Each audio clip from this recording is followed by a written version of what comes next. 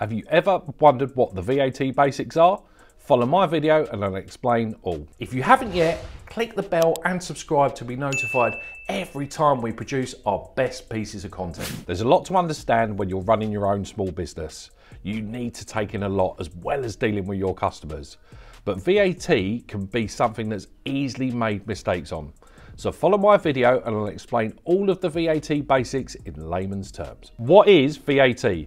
VAT is a sales tax. This means that whenever you sell something, it gets added to your product. So the people that pay VAT at the end are the final customer.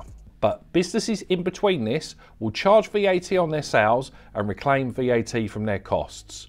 But just remember, VAT is a sales tax. It could be a big washing machine of money coming in and going out of businesses, but it's the final user that will pay the VAT. VAT registration and threshold.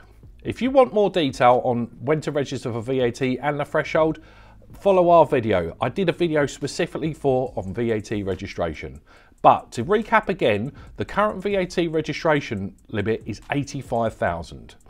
Now, just be mindful that by the time that you've watched this video, the VAT rate could have changed. So make sure you check the current rate of VAT thresholds. But currently it's 85,000 and that is based on a rolling 12 months. When you're registered for VAT, you'll get a thing called a VAT certificate. In layman's terms, this means this is like a birth certificate for your company or business for VAT. It will have registered the date that you've registered, when your VAT quarters are, your address and also your company. It's really important that you keep this because this certificate is the same as a birth certificate for a young baby for your business. So make sure you keep yours safe at all times. VAT returns. VAT returns are normally completed by a business on a quarterly basis. The majority of the businesses in the UK do this, but there are some circumstances where a business may choose to run a VAT return monthly. A good example of this is a construction company that may incur input VAT, which is VAT that you can claim off your costs up front, and they will allow them to get the money earlier in their account. VAT terms, output tax. This in layman's terms is VAT on your sales. So if you sell product or service for £1,000, you're going to add £200 VAT to this. This £200 is known as output tax. So if you ever come across this again and you're not quite sure, just remember outputs is what you charge on your sales. Another term to bear in mind that's used a lot is input VAT. And like the opposite, input VAT is what you claim off your expenses. So if you're buying something for £120, you will have £20 VAT and £100 cost, which will allow you to then claim that cost back on your VAT return. So just remember, input tax means money that you are reclaiming from the cost of your business. Is there any benefits? Well, yes, there are, but ultimately, if you qualify that you have to be VAT registered, you are a glorified tax collector. Get over it, you're doing it for free, but it is the law. So make sure you stay compliant. What are the benefits? The benefits of being VAT registered are you can reclaim back VAT on your costs. This gets you more money because if you wasn't VAT registered, you wouldn't be able to claim these at all. Now, on the flip side of that, if your customers are business to business, they're not going to care whether you're VAT registered or not because they can reclaim this back on their own VAT returns. It's not going to be a cost in their profit and loss account, reducing their profits. Now, if your customers are business to consumer, they are going to feel the pinch on this. They don't have the benefit of being able to reclaim VAT. Whatever your total cost is will be the cost to them. So bear in mind for this. You don't need to VAT register if your turnover is less than 85,000. This can take away a lot of the admin and bureaucracy away, which will allow you to concentrate building your income up and getting great customers. But also another thing to bear in mind is how is your income classified?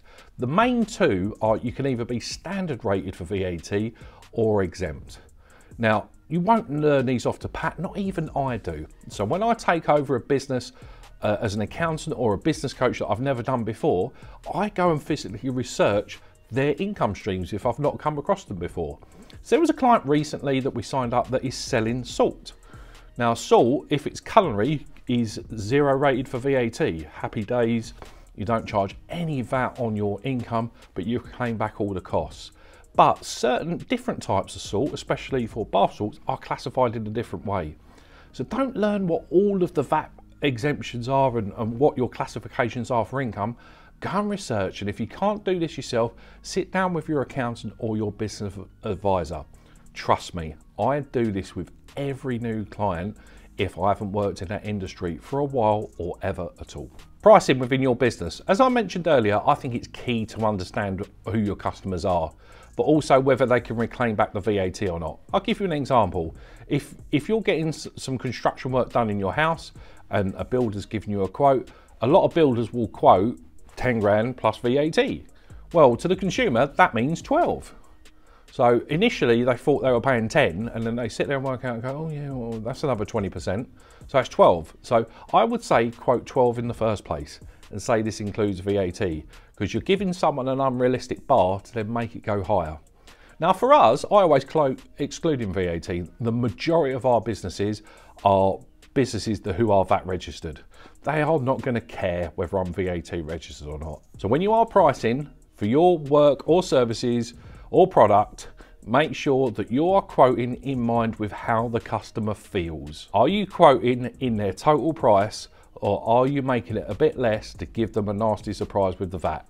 Because when anyone recalculates the VAT, they always go, do I really have to pay that? So don't make them feel in that way. So let's work this out as an example. I've talked throughout this video, we've got £1,000 service or product plus VAT. So the sale is 1,000. That £1,000 will go into your profit loss account as sales or turnover. You'll then add 20% VAT. This goes into your VAT control account, which is basically an account that is just for your VAT. And then the total price will be £1,200. So ultimately this amount will go into your bank account.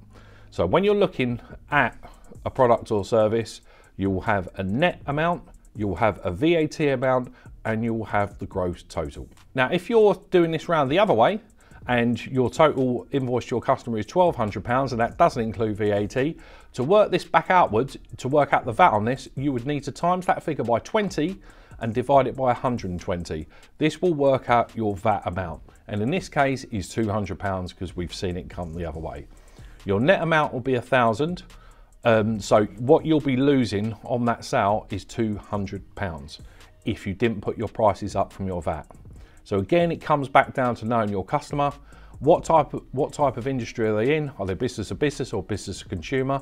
Are they VAT registered, and can they claim back the VAT? Be mindful that this is so important, which is why I've repeated it over and over on this video.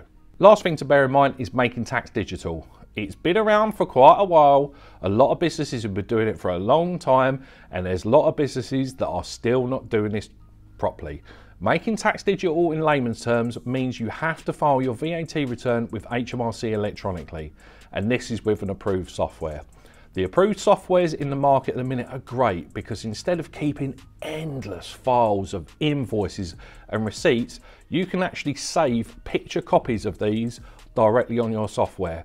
No more files, no more rubbish, no more keeping it. It will stay on your system for good. How good is that? Because it saves a load of paperwork. And with invoices that are submitted now, which normally most people get their invoices via email, you don't have to print them off at all. Now, how much better is that for the environment and printing costs?